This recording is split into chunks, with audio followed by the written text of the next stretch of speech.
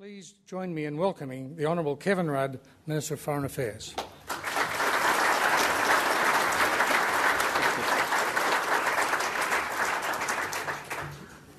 Thank you very much, Sid, and thank you all for being here this afternoon in Melbourne.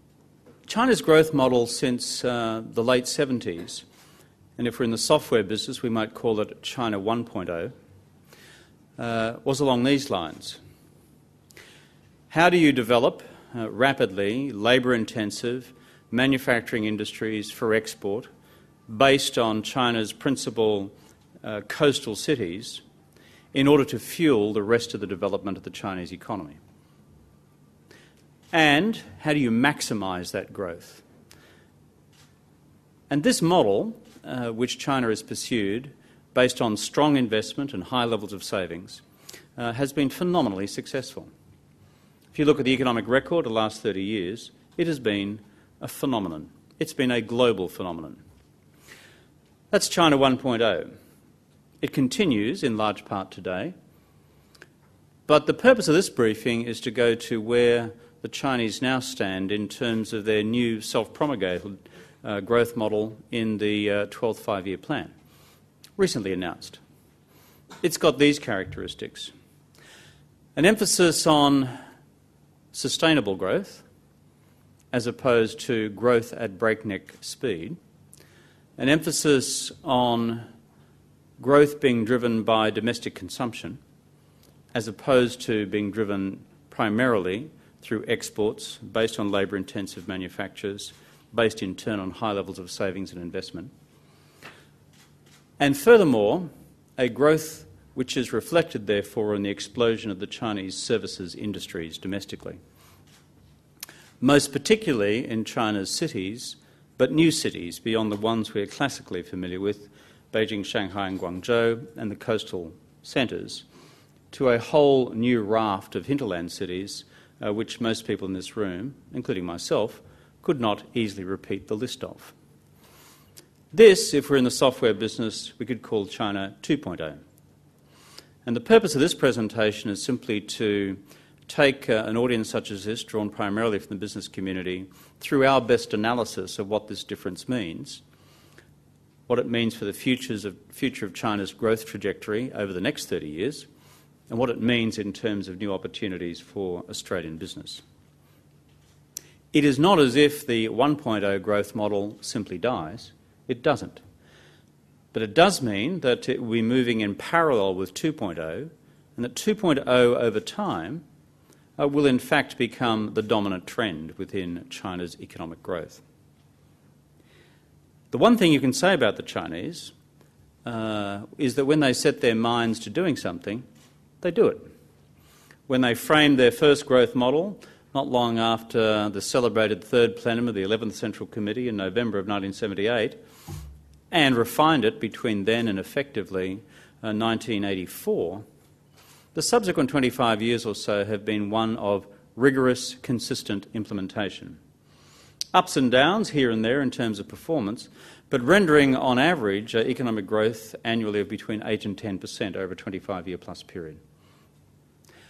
And the new growth model, China 2.0, has every prospect of similar success with a slightly reduced growth number, but frankly growth being driven in addition now by new sectors of the Chinese economy.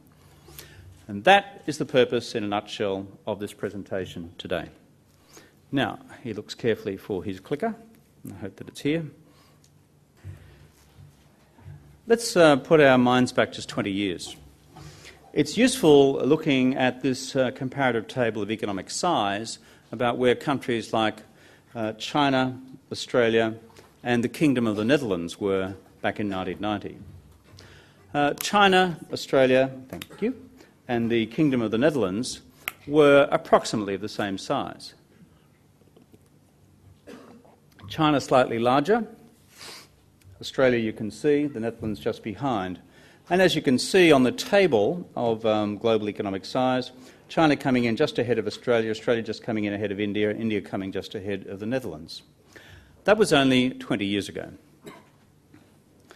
Flick to today, or as it was last year, and you see some things have changed. and change quite dramatically. In this calculation of relative economic size in US dollars current prices, you will see that the United States remains the single largest economy in the world, 14.6 trillion. China now coming at second at just under 6 trillion. Australia, I think we're doing pretty well. We're nearly 1.3 trillion down below. The Netherlands, back at 780 billion. Of course, the Europeans always cheat. They put all their numbers together. And so that's why you've got 16.2 trillion for the European Union. Leave that to one side. But in the national aggregations of economic size, you now see, of course, the United States first and China second, and ourselves coming in about a respectable 12th. This is what has happened in just 20 years. Of course, in terms of the slice which China's economy represents of global growth and the global economy, again, it's worthwhile looking at the changes which have occurred over the last 20 to 30 years. In 1990, you'll see that China, a bit like Australia back then, logically, represented just under 2% of the global economy. By 2030, these projections, put together by the US Department of Agricultural Economic Research, have China's growth, or China's economy, representing just under 20% of the global economy by 2030. This is an important fact because it underlines one core reality, and that is everybody's business which is faintly internationally exposed now has a direct line of relevance to the Chinese economy. If you represent 1/5 of the global economy, as China will do by 2030, it follows that this is going to be a part and parcel of your business spectrum across the world, and of those that you trade or invest with. If you're not engaged directly with them, you can basically lay a bet that those who you're engaged with in business will be directly engaged with China. Going back to the relative size of the United States and China, the interesting one in these two comparisons of growth using the two classic measurements of PPP and current prices. Under purchasing power parity, you'll see that China, represented by the blue line, overtaking the United States by 2016. That's 5 years from now. Now, this is a significant phenomenon. If you go to the classic measure of economic size through current prices, then it will be a slower process. But if you look at the lines of intersection on the left-hand side of the graph represented before you, the intersecting point will be somewhere between 2020 and 2030. The overall point is pretty simple. Whether you are using PPP or current prices, somewhere between 2016 and 2030, China will be the largest economy in the world, by whichever measure. What is interesting about the Chinese growth phenomenon also is the fact that we have rapidly rising incomes. In 1980, though that's not on this table here, China's per capita GDP lagged that of India, Indonesia and Vietnam. Today, 2010, you will see that China's per capita GDP is about 1.5 times that of Indonesia's, 3.5 times that of India's, and 4 times that of Vietnam's. These are pretty significant because what we are seeing in China, frankly, is an explosion in individual purchasing power. And this, combined, of course, with China's phenomenal population, produces the sorts of numbers I've just referred to earlier in the presentation. But again, in terms of the success of the model, look at the relativities of per capita income only 20 years ago in 1990, and you'll see China coming second last out of this quadrifecta. Indonesia, in fact, leading the charge. 20 years later, you see China leading the pack by a long, long way. As I said before, the Chinese growth model, embraced back in 1979-80, has been phenomenally successful in driving higher living standards across China, which has been near and dear to the political aspirations of the Chinese Communist Party, which is to lift as many people out of poverty and to provide a higher standard of living generally for its people. This is the second big phenomenon to observe, and that is the shift to China's cities. This is quite extraordinary, because in the half-decade we are now living in, between 2010 and 2015, we are living through a momentous historical transition. For the first time in the history of the Middle Kingdom, for which we have something in the order of 4,000 to 5,000 years of recorded history, more Chinese people will be living in cities than in the countryside. This is a global phenomenon, a phenomenon of global significance. Of course, as the trajectory goes out towards mid-century, it gets even more stark. China's urban population has increased by 446 million over the last 30 years that this current growth model has been pursued. That's a lot of people, given that there are only 7 billion people on the planet. That is, 500 million people have moved into China's cities over the last 30 years, or in fact created cities from nothing in some cases. The UN forecasts that given the current rate of urbanisation, China will reach 70% urbanisation by mid-century. So not only do we have rising rapidly per capita income levels across China, and in its cities in particular, you're also seeing rapidly rising urbanisation. And this is the second characteristic of what we've seen through the growth model so far. It's worthwhile also reflecting for a moment on what this means in aggregate terms across the world, because the quantum of people in China now moving to the cities vastly exceeds, since at least 2002, 2003, the number of citizens living in cities in Europe collectively, and of course it has been the case for some decades now, than in the United States. So this 500 million people who have moved from the countryside to the cities over the last 30 years, as an aggregate mass in itself, is bigger than the combined urban markets in absolute size of Europe, as of about 6 or 7 years ago, and certainly than the United States, and of both those urban populations combined by the time we get to around about 2020. This is a significant fact, again, if your business is focusing on global urban markets. Here, again, is a pretty significant fact that the relative disposable income, and this is measured in RMB terms, of China's urban population versus its rural population in 2009 is pretty significant. You will see there a per capita urban income or per capita urban income of 17,000 plus RMB against that in the rural areas of 5,000 plus RMB. So therefore, what have we got? We've got rising per capita incomes across the country in general, a growing income disparity between rural and urban areas, as you would expect across development theory as it's unfolded in developing economies around the world in the last 50 years, but a very significant income gap here within the cities, between countryside and the cities, and on top of that, a proliferation of the absolute size of the urban population as well. By the way, one anecdotal observation is as follows. This comes from McKinsey's, looking at the urbanisation pattern and these income patterns across China. Their estimate is that between 2008 and 2025, China will need to build up to 50,000 new skyscrapers to cater for this rapid urbanisation of its population. 50,000 skyscrapers. That's quite a lot of steel.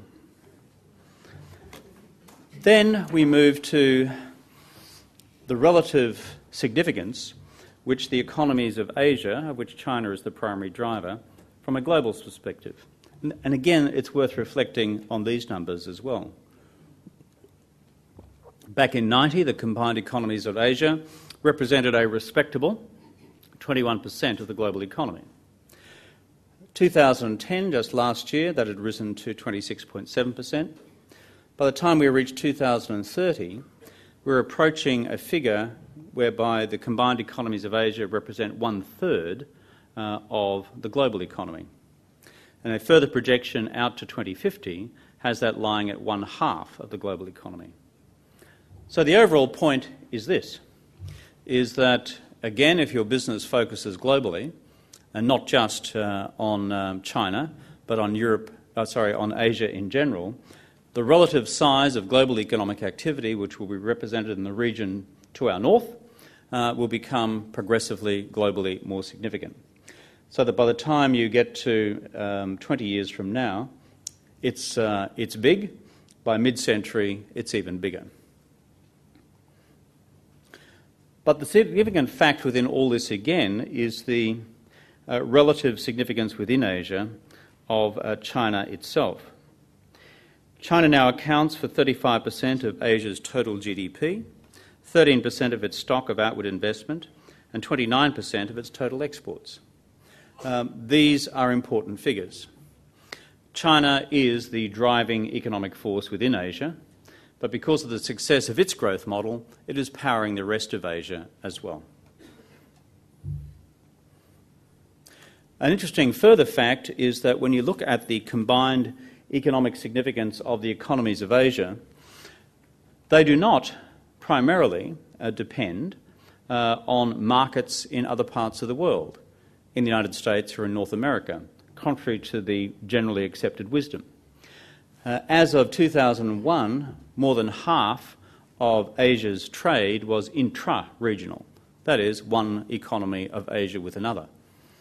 If you look to 2009, that had edged up a bit further, approaching 53.3%, and so the trajectory increases again into the future. And so therefore, the strong relative significance of China to Korea, China to Japan, Japan to Korea, etc., is a phenomenon of itself. If you have followed the writings on the economies of Asia and China by Ross Garnaut over the last 20 years, Garnaut back in 1990 wrote a report which we should all have a read of, again, called Australia and the Northeast Asian Ascendancy. This is exactly what Garnaut predicted back in 1990. So it is, I think, important for us all to reflect on where that runs to in the future as well. And just to make it graphic in terms of individual countries, China's key trading partners, where does China stand in the rankings of bilateral trading significance with the principal economies of Asia? So it's not just us where China became the number one trading partner as of last year. The same also applies for Japan, the Republic of Korea, India, as well as other significant economies like Malaysia, a significant trading partner of ours. Also, a second largest trading partner with Indonesia, with Singapore, with Thailand. These facts underline China's significance not just to us, but frankly China's direct significance to every principal economy in rising Asia.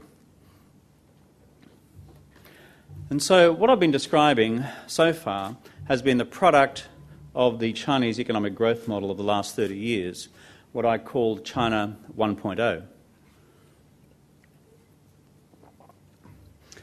This outlines the characteristics of what we might describe as China 2.0, the 12th five-year plan.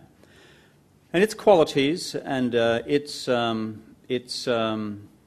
overall characteristics can broadly be summarised in the boxes which are on the slide before you.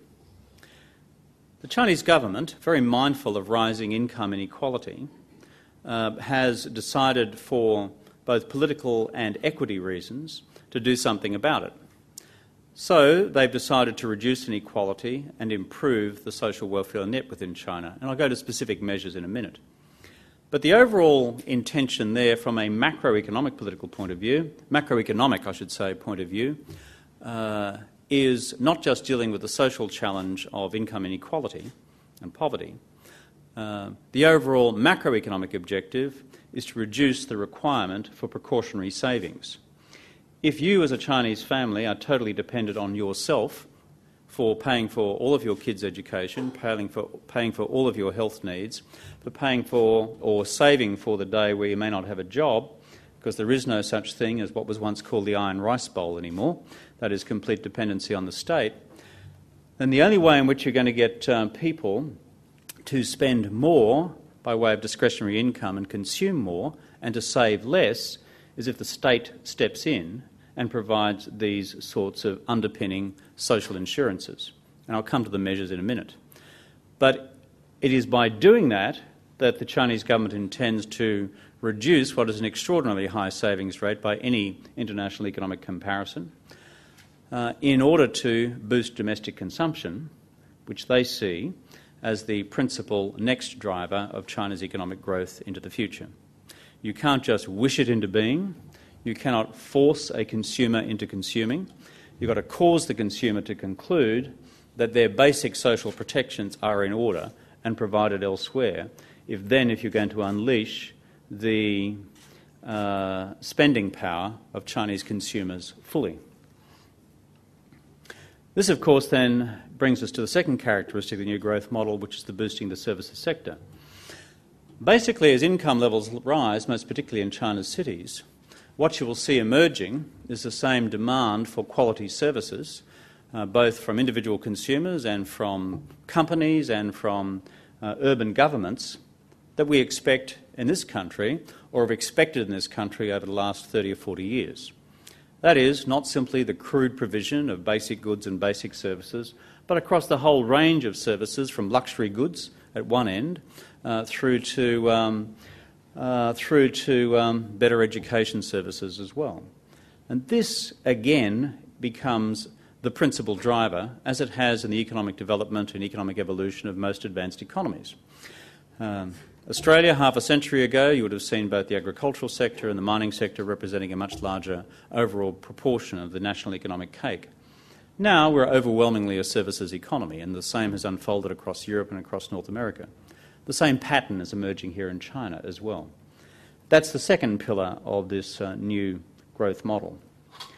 Within the services sector, there is a particular emphasis on environmental sustainability. If you've got 500 million people moving into cities, and if their income levels are rising, their expectations are for not just a nicer range of goods and services to buy, it's that they can actually breathe during the day as well. That is, have clean air, have acceptable levels of environmental pollution, have access to clean water, have access to open green spaces, have an attractive urban environment. And as I've travelled around China in recent times and spoken to a whole lot of mayors and provincial governors, this is where their policy and political emphasis now lies.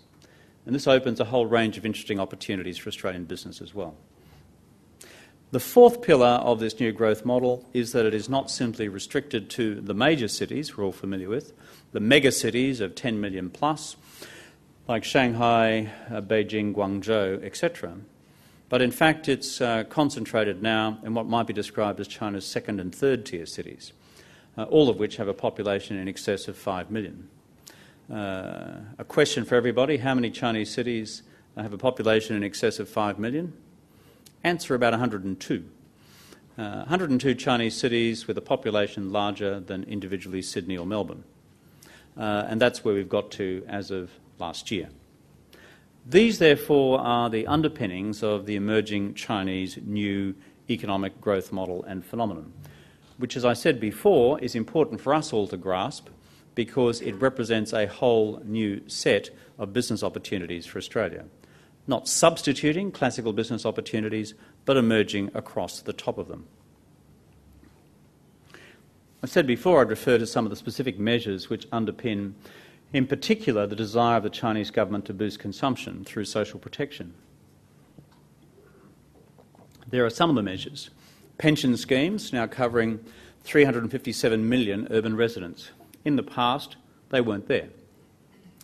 Also, increasing the insurance participation rate of 3 basic types of medical insurance for urban and rural residents.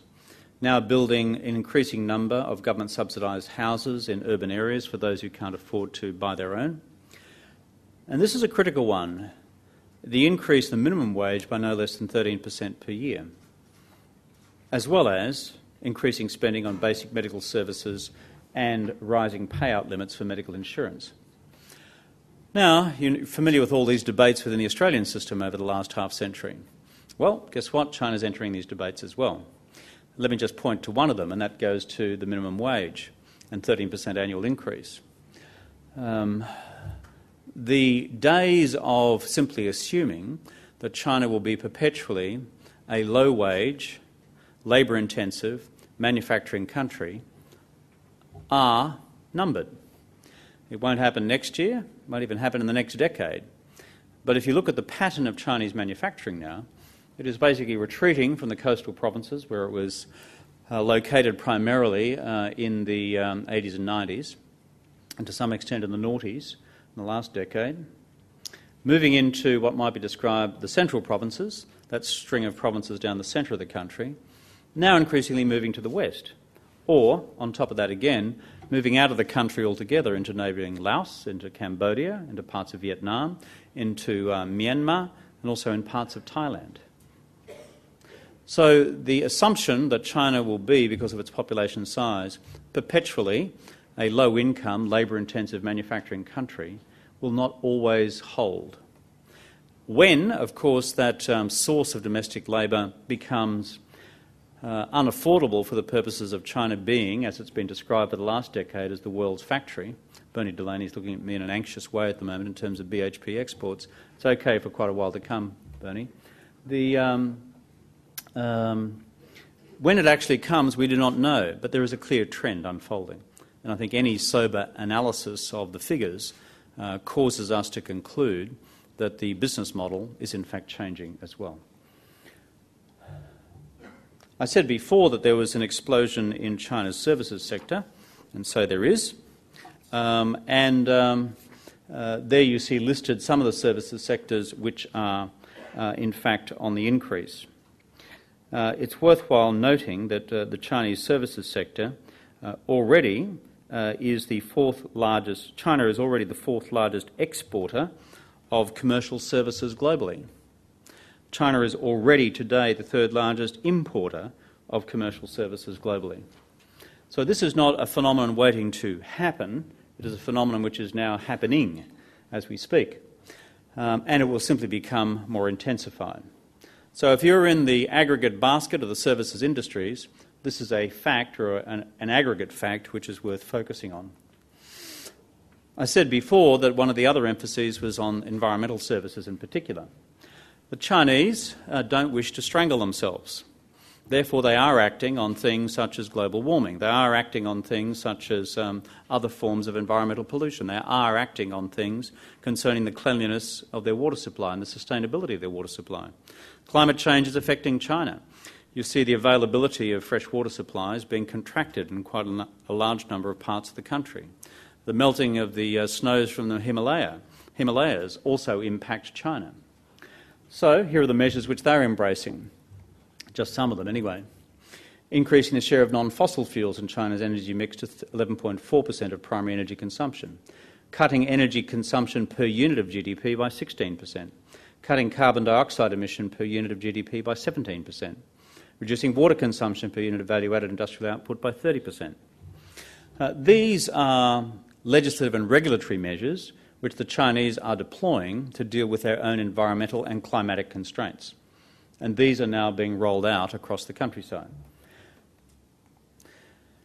China's emerging megacities, these are the ones with a population in excess of 10 million.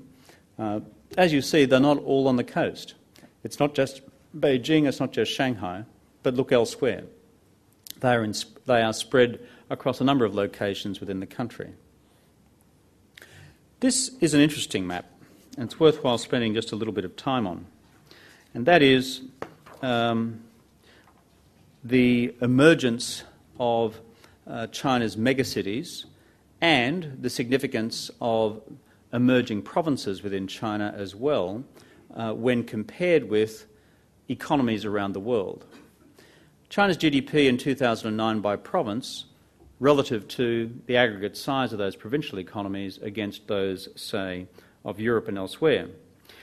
For example, Beijing right now represents something the size of Singapore. Whose is that? Beijing, the size of Singapore, Hunan, the size of Malaysia, Shandong, the size of Switzerland, Guangdong, the size of Turkey, Jiangsu, the size of Indonesia. In fact, China in 2009 was the home of 21 provinces with a GDP of between 100 billion and 500 billion, with one province with a GDP between $500 million and $1 trillion. So that's as it was in 2009, 2 years ago. What's really interesting, and this is data which has been assembled by HSBC, is you roll the clock along to a decade ahead in 2020. And here they forecast that China will be home to 9 provinces with a GDP between $500 million and $1 trillion, 6 provinces with a GDP exceeding $1 trillion. If you look at the comparisons, Zhejiang, just south of Shanghai, same size as Australia. Shanghai will be the same size as the Indonesian economy. Go north of Shanghai, you'll see Jiangsu, which will be the same size as the Russian economy. Hebei, in and around Beijing, the size of the Korean economy. Shandong, to the east and southeast of Beijing, the size of Canada. And if you're really interested in coal out in Shanxi, it'll be the size of Saudi Arabia. And then good old Sichuan out in the west will be the size of Switzerland. So what's the overall point here? The overall point that I want to make here is that when we look at this phenomenon called China, we actually need to, when we look north at the map of China, the economic map of China, begin to see China as, in fact, an emerging European Union plus entity with highly significant and substantial provincial and regional economies which need to be focused on in their own right because they are so big. And because of the powers which devolve to provincial governments and municipal governments worthy of separately engaging. If you're dealing with the provincial governor and the party secretary of Sichuan in the future, think of yourself as engaging the president of the Swiss Confederation. Mind you, given the politics of Switzerland, which is so decentralised, it's probably a bad analogy. But if you are looking at, for example, Zhejiang, bringing it closer to home, that is something the size of Australia, provincial capital, Hangzhou, a couple of hours southwest by road and rail, probably faster now with various faster rail links. When I drove there years ago, 25 years ago, you'd basically bring along a spare camel to get there in a day and a half, but this has all been changed radically in recent times. But Zhejiang, if it's the size of Australia, you think of engaging the various departments of the provincial government as you would engage the various state governments of Australia, given its aggregate economic size. So my overall point is, sure, there is national policy, it happens in Beijing. And it's critical in terms of overall macroeconomic direction. Otherwise, I wouldn't be talking to you about China 2.0, which brings these threads together in the 12th five-year plan. But in the application of this on the ground, it's worthwhile considering how big each of these provincial economies is becoming. And therefore, if you are seriously engaged not just in the services sector, but across, let's call it the export or investment sector of the Australian economy, the message here is you need to go provincial, you need to go local, and not just central. Just about there. So, what does that mean for us? What does it mean for you?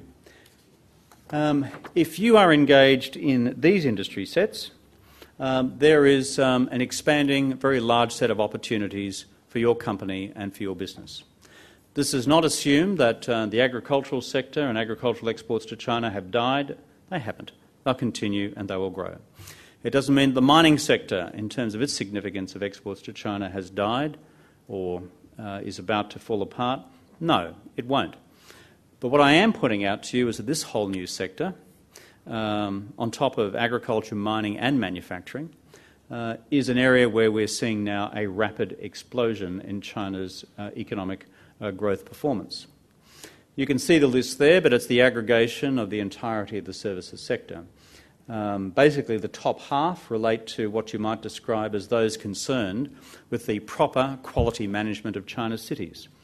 Speak to any provincial mayor, any provincial governor, what they're saying to me is, our report card from the central government hinges on our performance against these things. And if we achieve success against these things, we get a tick and we get promoted. If we don't, we won't. Furthermore, provincial governments also have, and municipal governments have, high levels of discretionary budgets now to deal with these things in what's called a fengquan policy, which is basically a partial fiscal decentralisation policy. So that, for example, the municipality of Guangzhou will be in the business of putting together competitive tenders of who can put together the best long-term waste management system for the city of Guangzhou. I don't know what the answer to that is. But frankly, this is now number 1, number 2, number 3 on that provincial governor's or that municipal government's priorities. If not, the Chinese media, which if you follow it closely, is no longer exclusively centrally controlled, though its levels of control on questions of core political debate, it is controlled. But when the punters get upset in a city about waste not being properly collected, let me tell you, it filters out into the newspapers pretty quickly, and provincial officials scamper for cover. Therefore, this is a real point of political pressure, and therefore, in terms of delivering real solutions on the ground that work, there's a whole bunch of provincial governors and mayors out there who want to be performing well and have the budgets available to them to perform well, so long as they can have confidence in the partners that they establish with Chinese and foreign companies. To conclude, what's all this about? It's about being ahead of the curve. Those who pioneered what we did in China 1.0, which was the first iron ore sales to China, the first coal sales to China, the first Chinese joint venture operations in Australia, Channar in Western Australia, these were put together by high-level political leadership in both countries. Hawke and Keating did a phenomenal amount of work on this score. And we at the embassy level, when I had an earlier, safer career path, did a fair bit of this as well. But let me tell you, as we move to China 2.0, it's going to require a whole lot of new effort. We can help to a certain extent, but we're not dealing with mass commodities. We're dealing with the services industry. It's a people business. And as a result, we not only need to be ahead of the curve and knowing strategically what is unfolding, your businesses need to plan for that over the next 10 to 20 years, use extensively, given the nature of China, the Australian diplomatic and commercial network, visit and establish a presence, as well as employing and engaging, because it is a people business, bilingual staff, whether it's Australian-born Chinese or whether it's European Australians who speak Chinese, and very much be patient and look to the long term. That's the end of the story, and I'm happy to try and answer any questions you might have.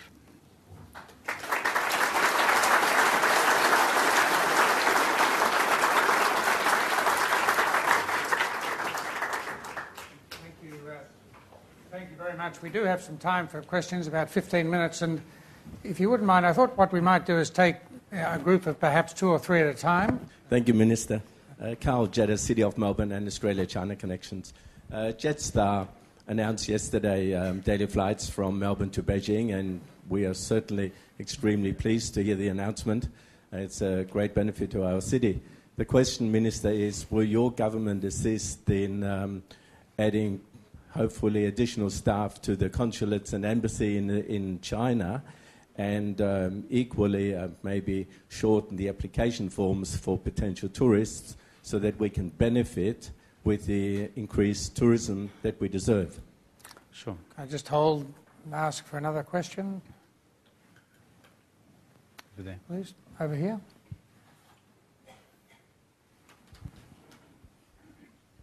Thank you, Minister, for a very insightful presentation. I'm Sarah Yue, Managing Director of Red China Business Limited. Economically, we all now see the importance of China with Australia, but just geographically or politically, is China still viewed as a threat to Australia, and why? Thank you. I like the loaded question. It has within it the word still. It assumes that it has been in the past, but I'll address that when we get to it. So we take one more question before we get a response. Down the back. Thank you very much for a very informative presentation, Minister. My name's Mark Roberts from Davies, Collison Cave Patent Attorneys. As China transitions to an innovation-based economy, it strikes me that having a very robust intellectual property system is going to be very important. I was wondering whether you have any thoughts about how Australia might assist China to continue to develop its IP system. Okay. Well, in summary, I've got tourism, IP, and threats. Okay. Let me deal with it in that order.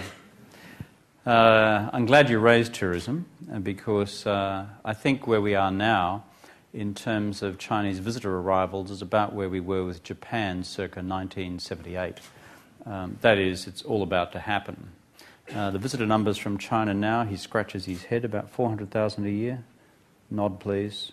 Someone nod. There you go. But the trajectory for growth is phenomenal. Why? Tourism services, as you know, is listed in that great list of opportunities.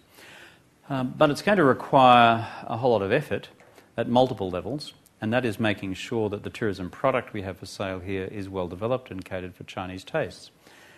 We should not be lazy about our tourism product. We need to invest in appropriate hotel services. I'm often stunned by the underdevelopment of Australian hotel infrastructure around the country, given what is likely to emerge from the Chinese tourism market. And it will be across the spectrum, from high-income earners to lower middle-income earners who will be heading out of the country for their first holiday. Think about Japanese honeymooners circa 1981. That's what we're about to look at. But it's going to require a lot of planning. Don't just assume that Chinese folk are going to come here because we're a nice bunch of people. Okay? The second point that you specifically raised was about consular staff in China to service the volumes. We have a phenomenally large establishment in China now, and every time I look around it needs to become larger. So all I can say is, yes, I appreciate the need, and yes, here we go, subject to budgetary circumstances, we will see what we can do. On the final point, which is visa requirements for getting here, Chris Bowen, the Immigration Minister, is not with us, but I know Chris is very keen to do what he can to make this, frankly, an easier journey for people. Chinese overstays, frankly, are pretty limited. Often one of the constraints that we have with visa relaxation regimes around the world is that certain countries, when folk come here on tourism visas or student visas or short-term working visas, that they overstay. It creates a problem for the overall integrity of the system. That's not been our experience so far of China, so far as I'm advised, and I know the Minister will be looking at how he can assist into the future. IP. Here's an interesting point. Guess who's exporting a whole bunch of IP to the rest of the world these days? China. Guess who has a whole lot of interest now in intellectual property protection? China. Therefore, as they say in the Melbourne Cup, always back self-interest because you know it's going to be trying hard. So therefore, whereas there have been legitimate reservations being raised around the world about IP theft in China, something which the Chinese government readily accepts as a problem as well, there is a new change which has unfolded in the last several years as China is concerned about the protection of its own IP. Now, what can we do to assist? There's an Australian who is now the head of WIPO, the World Intellectual Property Organisation, in, I think it's Geneva. And therefore, I know this is one of the things that he is particularly seized of, given the prominence of China in terms of the global economy, China in terms of prominence in the exploding, let's call it high technology sectors, whether it's information, whether it's ICT or whether it's biotechnology or in other sectors. And therefore, there is a whole lot of work currently underway. Can I specifically brief you on where it's up to? No. But go to the WIPO website, see what they're now doing on this question. But I know it's near and dear to the hearts of a whole bunch of people here because, to be blunt, there has been theft in the past. Let's just call a spade a spade. But China now, I think, is rowing, has a national interest in rowing in the reverse direction. On the threat question, over to the lady over here, I don't think that has ever been the view of the Australian government. Like the Chinese government, we will always assert our national interests. And in the debate that I've seen engaged by a range of Chinese officials in recent weeks about Australia being a less than open investment market for our friends in China, my response to that, to use a chengyu, a four-character phrase in Chinese, is 胡说八道, which basically means nonsense, politely. And it's simply this. If you look at the WTO ratings of all economies in the world in terms of their degrees of openness to trade and investment, guess who comes out number 3 globally? Us. Look at the Wall Street Journal's ratings of economic openness. Guess who comes out within the top 5 worldwide? Us. If you go to the facts and figures on China investment applications into Australia, the FIRB in recent 3 or 4 years, I think, has reviewed about 186 applications from the PRC of considerable orders of magnitude. 180 have been approved without reservations, 6 have been approved with conditions. And the reverse question I would put in terms of national interest concerns is, have you tried recently investing in Chinese agriculture? Have you tried recently investing in the Chinese mining sector? Have you tried recently investing in the Chinese financial services sector without restrictions? The truth is, in China, there are massive restrictions on foreign investment into the Chinese market. So, as we say in Australia, and I don't have the Chinese equivalent for this, fair shake of the sauce bottle. There you go. Thank you. Let's take another suite of 3 questions, please. Honourable Minister, Nicholas Grigorsian, CEO of Gasco. With the high Australian dollar, process engineering companies and manufacturing exports like Gasco are suffering a bit since April. Now, with the custom duties and VAT, when Chinese companies actually export into Australia, it's around 5% coming in. The other way, we recently lost quite a large order where it was effectively 17% VAT plus 8% custom duties, being 25%, which they could not get an input tax credit, which made it not competitive. So I'm just wondering, with the free trade agreement in the future, could this help this situation? Well, plainly Australian exporters, whether it's in the services exports or in manufacturing, frankly, are suffering from the high Australian dollar. Let's just be blunt about it. It's just a fact. As Bernie's sector profits immensely around the world, pumps up the Australian dollar, and as a result, sectors such as tourism, education, health services, services sector and manufacturers are finding it difficult. That's just the truth of it. I think a sober way through this, and I'm interested in your figures, basically what you're saying is that combination of customs and VAT equals a 25% impost on imports from this country in the sector that you are dealing with, as against 5% in the reverse direction. Again, this is a fact which is useful in the overall national debate about which economy is most open to investment and trade and without impediment. And we need some balance in this debate rather than some of the nonsense I've seen written in recent times. One of the reasons why we've got a bilateral free trade negotiation underway is to frankly establish a level playing for both of us, both in the traded sector of the economy, but also the investment sector, the investment trade, the investment flows as well. We've now just concluded, would you believe, our 16th round of negotiations. It's been going on for 4 years. We can almost establish our own 5-year plan in terms of these trade negotiations. It's tough, it's hard, because our Chinese friends are very concerned and sensitive about the relative competitiveness of various sectors of the Australian economy. And I'm sure our negotiators are raising some reservations as well. But I think it's in all of our interest to conclude this thing as rapidly as possible, to remove some of these barriers to trade, unnecessary barriers to investment, so that, frankly, the level of economic integration between the two economies can reach, frankly, new levels that we haven't even dreamed of so far, to everybody's advantage. John Wallace, Asia Pacific Journalism Centre. It's a very exciting and challenging picture you portray, and that's wonderful. I wonder whether you think we might be jeopardising our potential to go on this journey by the way we treat Asian students studying here. And I'm thinking of the rather draconian, I'd suggest, standard we require of many students to pass this IELTS test at a level of 8, which, from what I hear, means that about 3% of Chinese students studying here are able to actually pass that test. Seems to me to be an unnecessary burden and reminiscent a bit of the White Australia policy and not quite right for what we want to do. Well, I don't think I'd get into characterising it as that, mate. I mean, last time I looked, we had about 150,000 Chinese students studying in this country.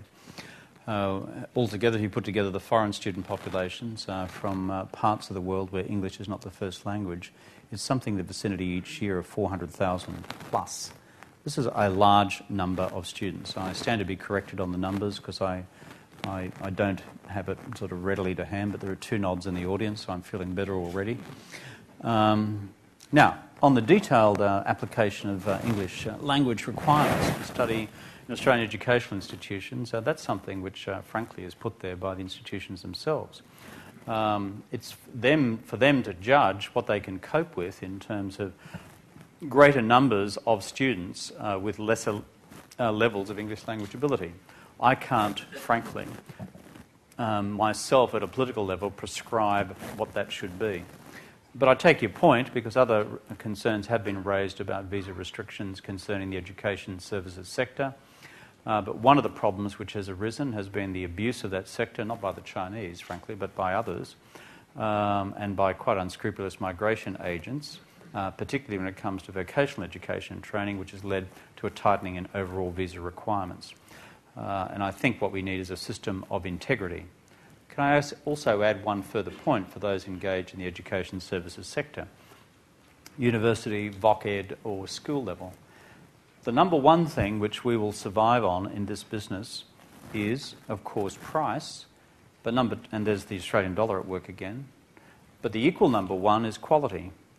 If we are very, very conservative and cautious in husbanding the quality of the Australian education reputation internationally, that speaks volumes, particularly when you've got increasingly high levels of disposable income in China where people were making product choices based on quality and less on price when it comes to sending their kids overseas to university. Australia has a huge number of advantages.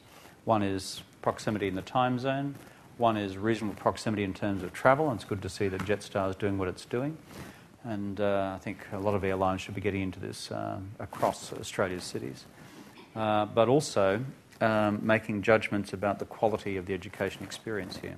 So if I was in the education sector, and I've spoken to many Vice-Chancellors about this around the country, the first thing I'd be guaranteeing is the quality and the reputation of the degree that I offer, and those engaged in the regulation of these, shall I say, service offerings within education have to be very, very cautious about making sure that what we on offer is not fly-by-night, because anything that's fly-by-night and a bit rusty around the edges, let me tell you, reputational damage flows to the entire Australian education brand.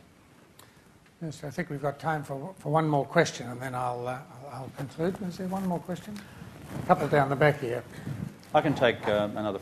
I've got time for 4 or 5, if that's okay. All right, sure. Seeing my staff are looking horrified yet? Someone fainted up the back, they probably are. Please. Scott Williams, I'm Export Manager for Carmen's Fine Foods. Just a question, having recently been touring through China and around the world a lot, I noticed that you're pumping up Austrade there a little bit at the end.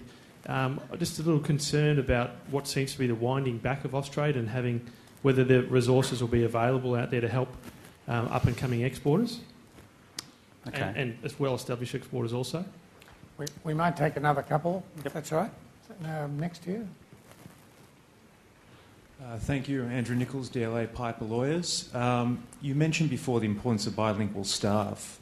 Australian business will need bilingual staff to engage with all these opportunities offered by Australia China 2.0.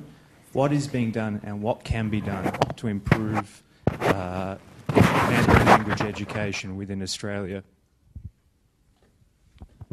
One more question. Thank you, Minister. Paul Woppert from CPA Australia, and we are one of the education exporters into China at the moment, with operations already in a couple of cities, with a couple of other cities planned for shortly. Mine's a very practical question. It's what can we do to enhance both the ability to repatriate profits, and also what can we do to make sure that the simplicity of business operation rules and licences is enhanced so that Australian organisations are able to capture some of the economic benefits that you've so eloquently put forward for us. Okay, let's try and go to those 3. And given that I had my mic interrupted, I'm going to need some prompting about the subject of the first 2 questions. First one was on Austrade. That's right. The second one was on Mandarin language education. And the third is repatriation of profits given foreign exchange regimes, etc. Austrade, which is the responsibility of my colleague Craig Emerson, I think you will find across China is in fact expanding its operations rather than contracting. In the recent Austrade review, what they've taken is a strategic judgment that in mature markets, basically North America and Western Europe, we need less people, and in expanding or emerging markets where the government sector is more important, we need more. And so if you go to the recent statements by the Minister, I think on the Austrade website, you will see that philosophy fairly strongly identified. The precise distribution of Austrade staff across China, I don't hazard to make plain here in case I get some of it wrong. But I know, having spoken to the Minister, that's his intention, which is in fact to redistribute staff to emerging markets where, let's call it the government sector, and the dynamism of the economy warrants it, and that obviously has China numero uno. Language skills, I think if you are in the services sector and you're in legal services, I think language skills embedded in your China operations are just critical. Those of you who know me well know I've been banging on about this for 15 years, and occasionally I just want to pull my hair out. But I reckon the smart thing is this. I often hear the criticism from Australian corporates that the problem with folk who've got really good Chinese, whether they are Australian-born Chinese or whether they are obviously Australian Chinese citizens, or whether they are Caucasians like me who decided to have their own misspent youth studying Chinese, is that if you're into the widget industry, like you are, in whatever you sell to China, or if you're into the recycling of tyres, you can say, well, these guys are terrific. These guys and girls are terrific at language. They can entertain most people at a dinner party. They don't have a fig of knowledge about my particular industry. Well, my response to that is, so what? Your job is to train them. Bring them in, regard it as a 3-year apprenticeship, and teach them everything there is to know about the tyre recycling business or the widget business or the education business. It's a bit like attracting a raw recruit to any business. Just take them under your wing, remunerate them, look after them, and teach them something they don't know, because they've got services to provide to you that you don't have.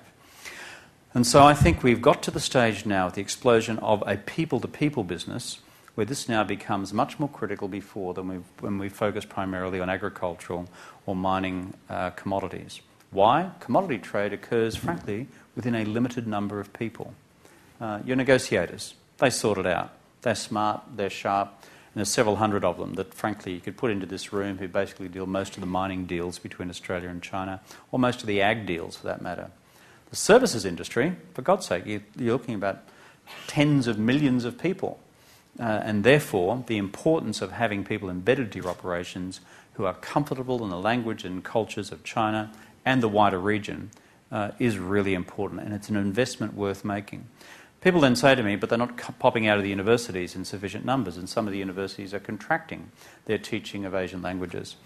Well, business has to provide the lead by creating a demand factor, a pull factor, so that the universities say, come and do your 4 years of Chinese with us, or do your 1 year in country, you'll come out with a pretty good general education, plus a law degree, an accounting degree, or whatever on the side, an MBA. Frankly, you've got a pretty potent box of skills there.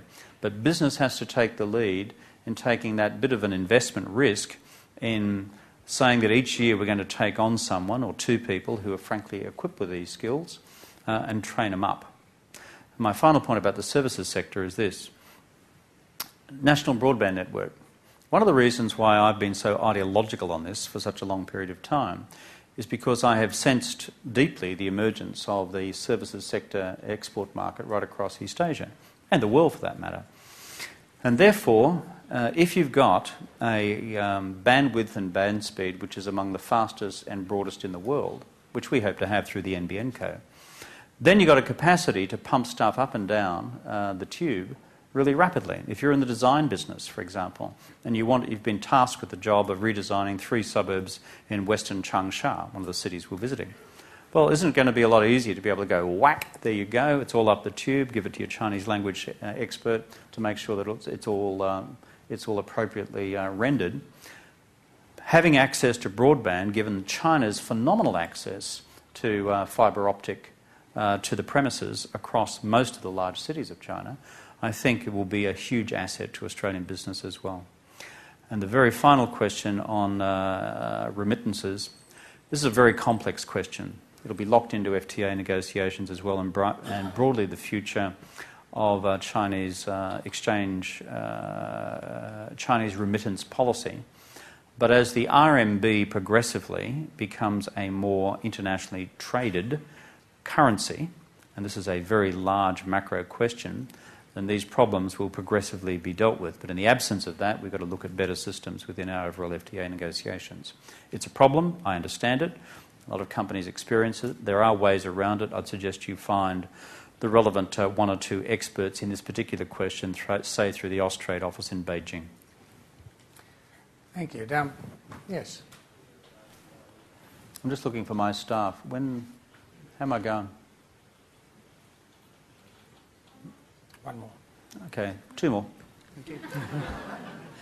Maria Jockle, Holding Redlick. I specialise in corporate immigration, and given the phenomenal importance of China to the world globally and, of course, to our economy, I'd like you to comment, if you can, on what I think is going to be a perennial challenge for us as a nation, given our demographics, given that with bilateral trade and investment come people, the very magnitude of the Chinese economy and their potential investment in Australia and growing investment is going to inevitably demand that more and more Chinese workers come to Australia.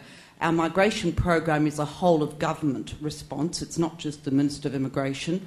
It certainly would be something that you'd be cognisant of, and I'm just wondering whether you would be able to make any comments as to where you see or how we may be able to balance the very considerable competing interests with bringing in foreign workers, protecting our own workforce, dealing with Australia's challenging demographics, etc.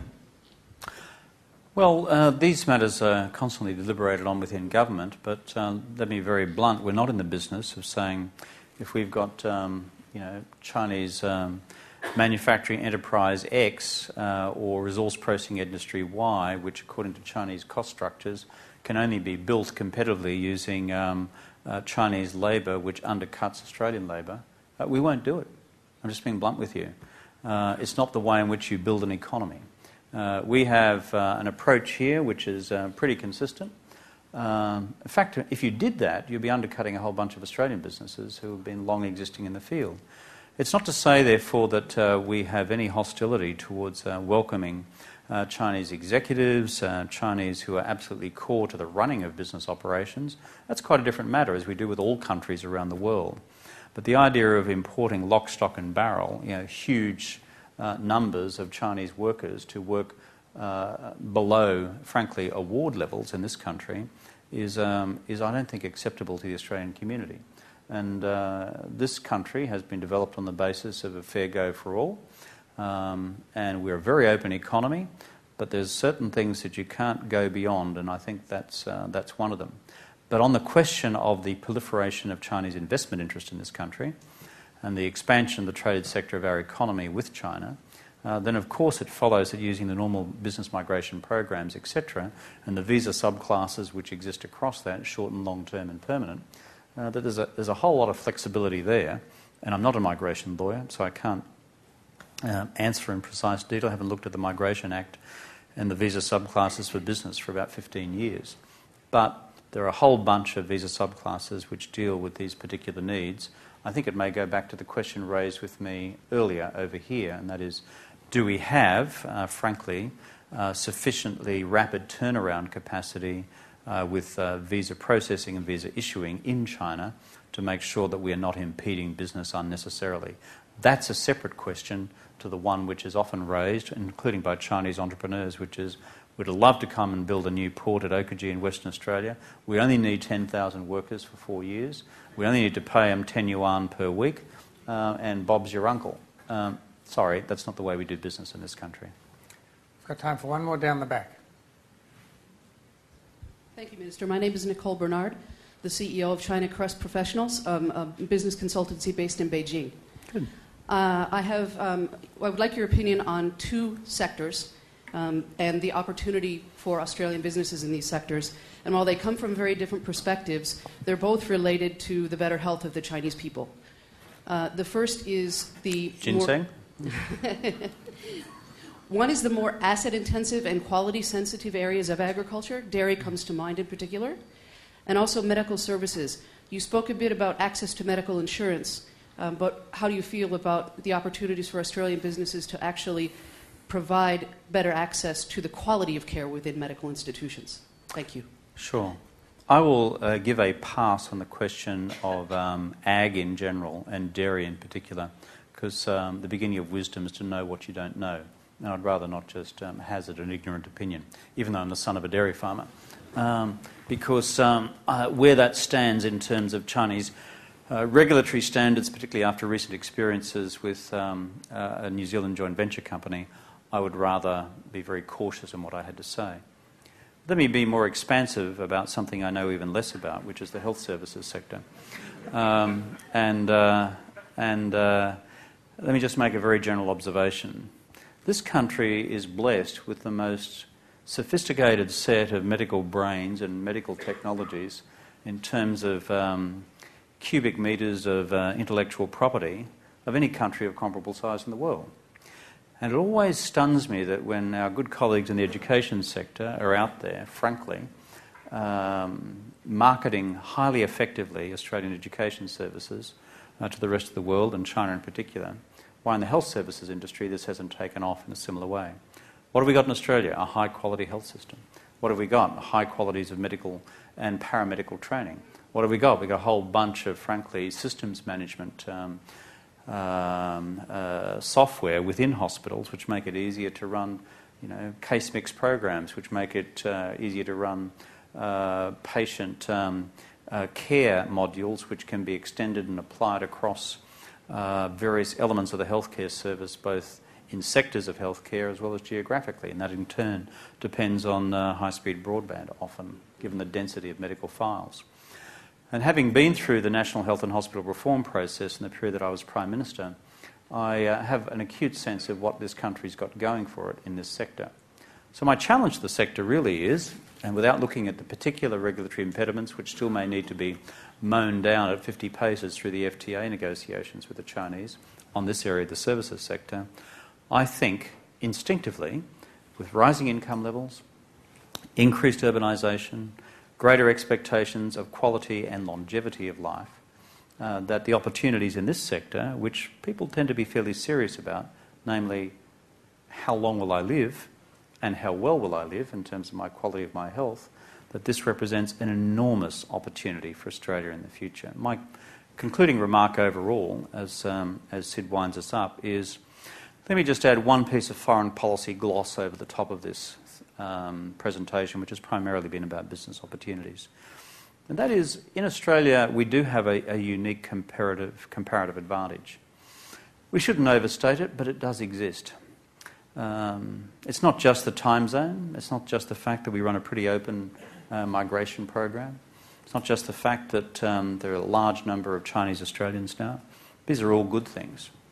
But here we are as a country of Western civilizational origins lying in this exploding hemisphere called the wider East Asia, the one that within 30 or 40 years will represent half of the global economy.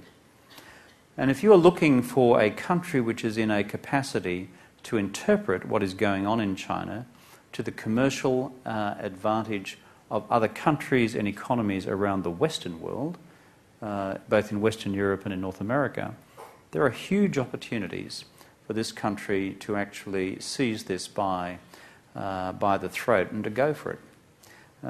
There's a nice quality about Australians, not always, but I think we're there, is that we've got a bit of modesty about ourselves in this region.